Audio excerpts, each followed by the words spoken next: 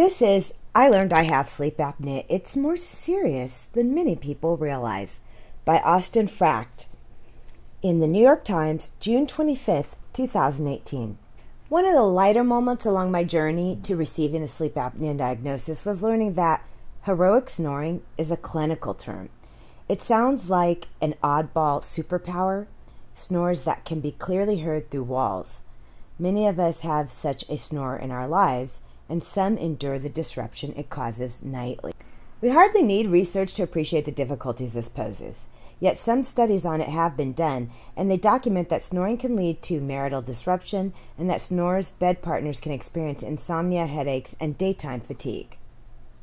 But heroic and less than heroic snoring can also be a sign of an even deeper problem, obstructive sleep apnea, which is marked by a collapse of the upper airway leading to shallow breathing or breathing cessation that causes decreases in blood oxygen. Sleep apnea can be downright deadly, and not just for those who have it. It's associated with a greater risk of depression, heart attacks, strokes, and other cardiovascular conditions, as well as insulin resistance. As I learned, there's no reason to meekly accept sleep apnea. There are many treatment options that can control it. The stakes are not small. In the last 5 years, crashes involving an Amtrak train in South Carolina, a Long Island Railroad train, a New Jersey Transit train, and a Metro North train in the Bronx have resulted in multiple deaths, hundreds of injuries, and tens of millions of dollars in property damage. Undiagnosed or untreated sleep apnea were blamed in each case. And these are far from the only sleep apnea-related accidents involving trains, buses, tractor-trailers, and automobiles. Up to 30% of motor vehicle crashes are caused by sleepy drivers.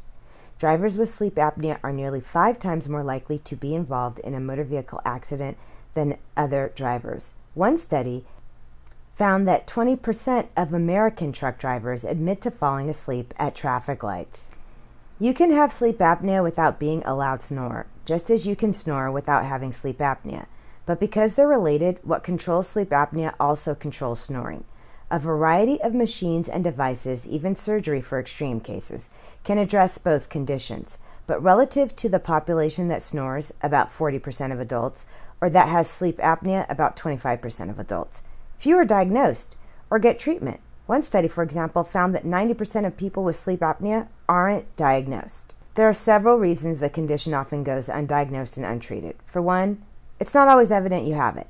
Though sleep apnea disrupts sleep, you usually remain unconscious while it does so, and not everyone with the condition notices feeling tired or snores in ways that seem problematic.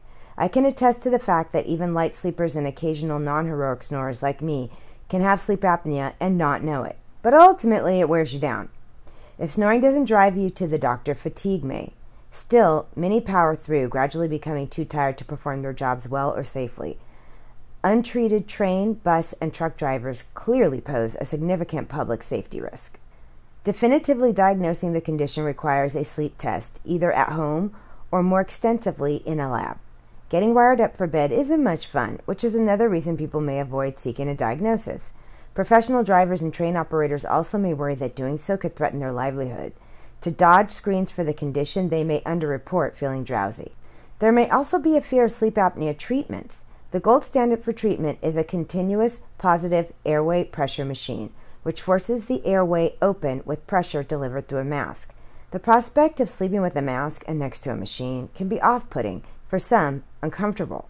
Compliance with treatment is only about 60%, but the devices have become far more comfortable and quiet over the years. The newest models are entirely silent. For obese patients, losing weight can reverse sleep apnea, but keeping the weight off is notoriously hard. Other options include oral appliances. Think of them as fancy mouth guards, nasal patches, and for extreme cases, surgery. Costs for devices can range from hundreds of dollars to thousands.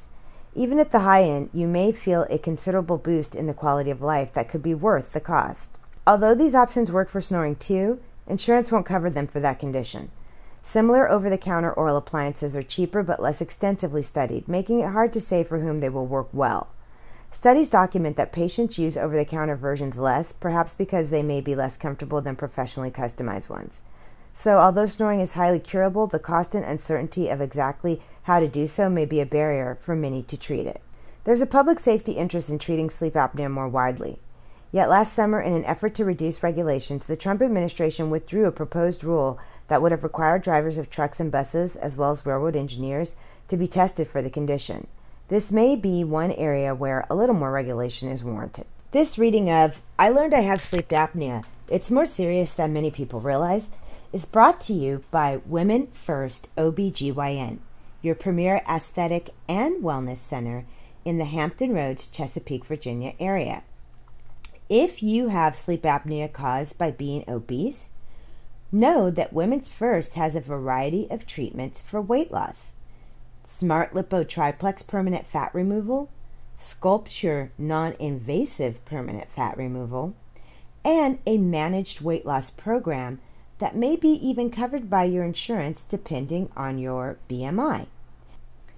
Call Women First OBGYN today for your consultation appointment to determine what weight loss treatment is best for you as you start your journey to a healthy sleep regimen.